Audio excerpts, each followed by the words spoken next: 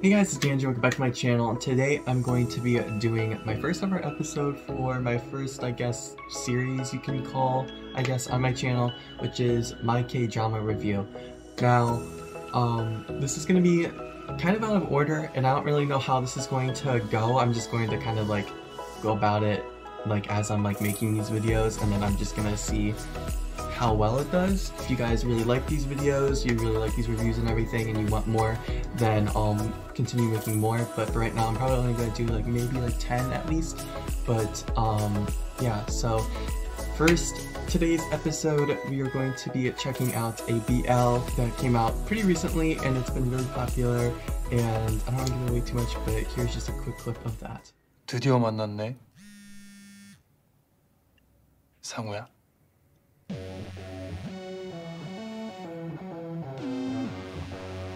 So yeah, so if you guys know by that clip and as well as the title of this video, then you would know that today's episode is going to be my review on Semantic Error. This one was one of the recent K-dramas that I watched. I kind of had a stop in watching K-dramas at one point. I was just kind of really busy and stuff, but I started getting back into K-dramas, and this was actually the drama that kind of started me to watch dramas back up again, even though it was a BL, you know, that kind of helped me out a lot. I know that I put a warning in here at the beginning, but if you guys haven't seen already or heard, make sure that you do know that this is spoilers. So if you guys don't want spoilers, then probably just click off the video. But yeah, anyways, let's dive on into the review.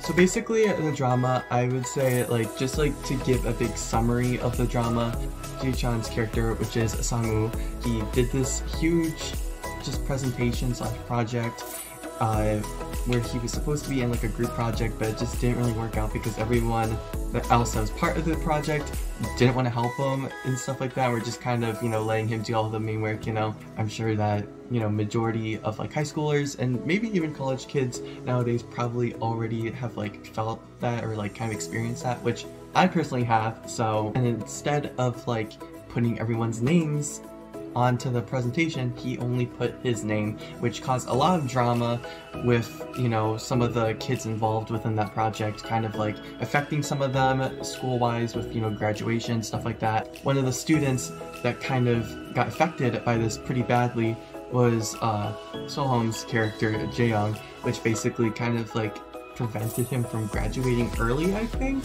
or something like that, or kind of pushed him back from graduating and kind of doing his whole life plans and everything that he's been doing. Jae-young basically is really pissed off about it, and he wants to find who this Sang-woo kid is. So he has all these flyers and everything put up and just is very desperate to find him. But yeah, so Jae-young basically just tries everything he can to try and find this kid, and he eventually does find him. I guess the way that he found him is because Sang-woo had an advertisement to try and get some other student to do some kind of collaboration project, because he wants to put a mobile game together, or he wants to create one, I guess.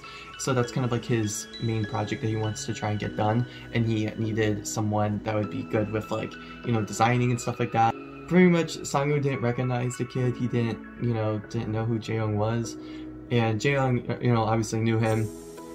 And things don't really kind of click until Jae-young tells Sang-woo that he already has his phone number, which is which he got his phone number from that whole project thing.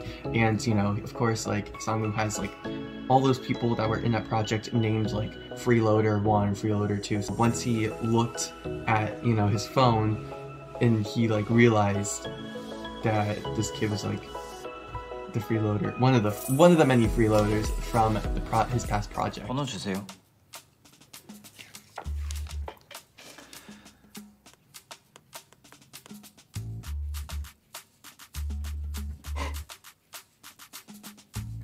이러니까 모르지.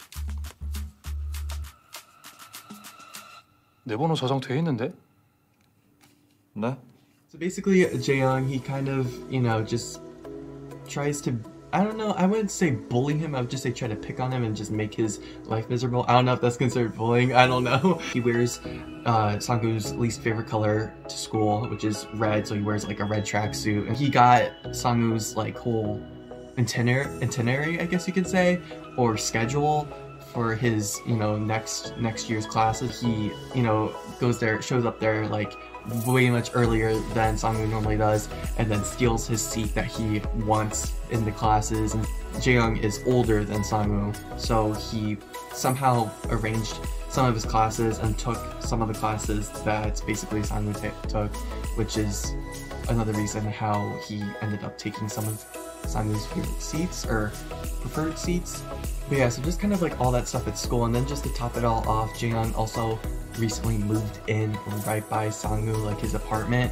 This new apartment is literally right next to Sangwoo's. Not only do they have stuff going on like at school between like Sangwoo and Jaeyoung, but there's also stuff going on potentially back where they're gonna be living at home. I'm not quite sure, to be honest, when they started to catch feelings for each other, at least not that I can recall. Around the time when Sangwoo joined this one class where they ended up, I think the whole class as well as the teacher went out drinking at this one like restaurant. Jaeyoung and some of his friends just happened to be there, and the teacher was super drunk, was trying to like get into a fight with Sangwoo, and Jaeyoung basically like helped get Sangwoo like away, and like they kind of just ran out of the restaurant. I want to say that's how Jaeyoung started to get feelings for Sangwoo.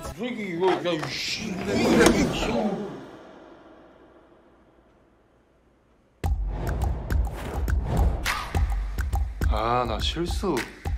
손이 미끄러져서 거기까지 갔네.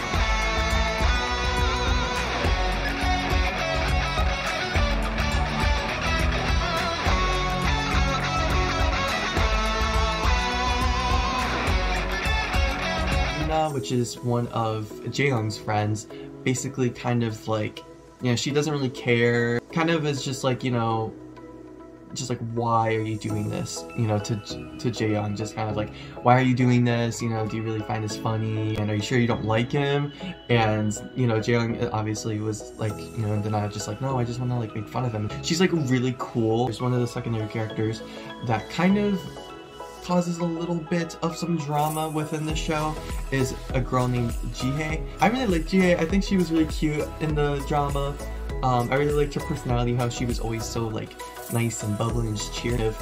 Became interested in Sangwoo and thought he was cute and everything, and she tried so hard to just get with Sangwoo. Like she would try to set dates. At one point became a competition between Jihae and Jaeyoung, because at one point Jaeyoung ended up running into Jihae, told her, like, hey, I like Sangwoo too. I have a better chance to go to like get with him instead of you, so kindly back off.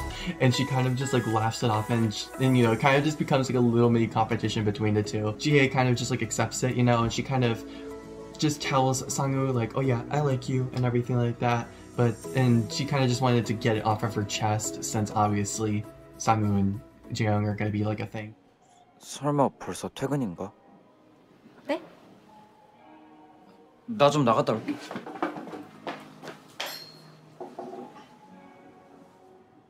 화장실 이쪽에 있는데. I guess like some more conflict besides the whole like Jaeyoung versus Jihae, it would be just Sangwoo just kind of like having trouble with his feelings, I guess.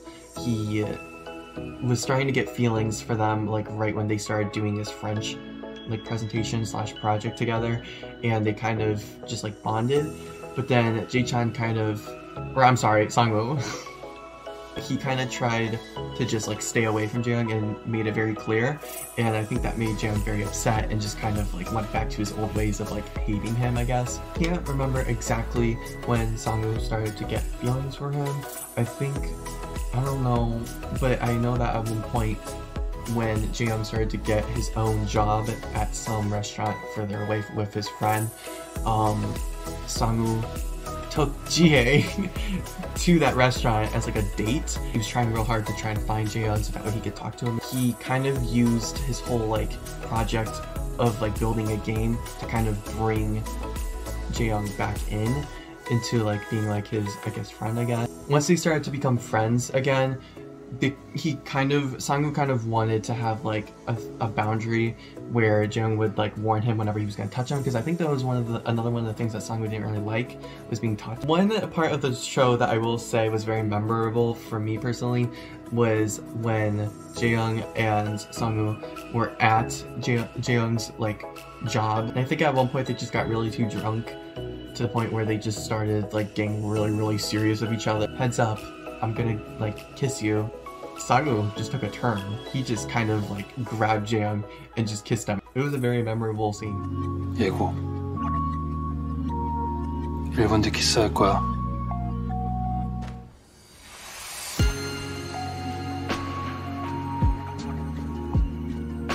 When Jaeyoung's original plan for his life after graduating, or I guess before graduating, whichever you want to consider it, was to go to a different country to go study and basically get a job out there. So they kind of started to separate again, and Sang-woo very much wanted Jaeyoung to just go to travel abroad to go, you know, work, and Sang-woo basically met up with him at like some park or something and basically confessed how much he like loves him and everything, and that pretty much like wrapped up the whole entire story and the whole entire show.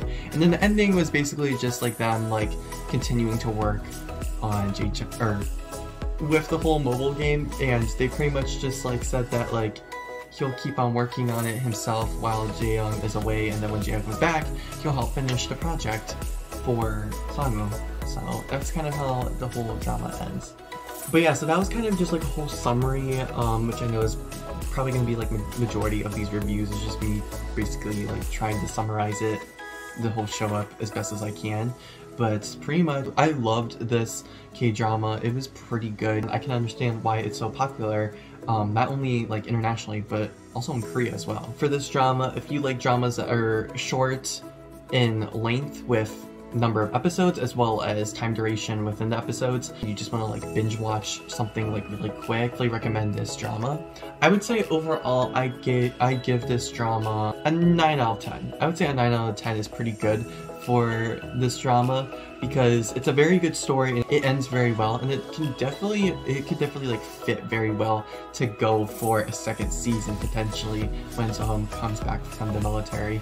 But yeah, anyways, that was my review on Semantic-error. I hope you guys enjoyed this, and I hope you guys enjoyed all of the upcoming episodes that are coming pretty soon. So anyways, I hope you guys enjoyed. If you did, make sure to give it a big thumbs up. Don't forget to comment, share, and subscribe if you haven't already. Follow my social media links in the description below, and I'll see you guys in the next video.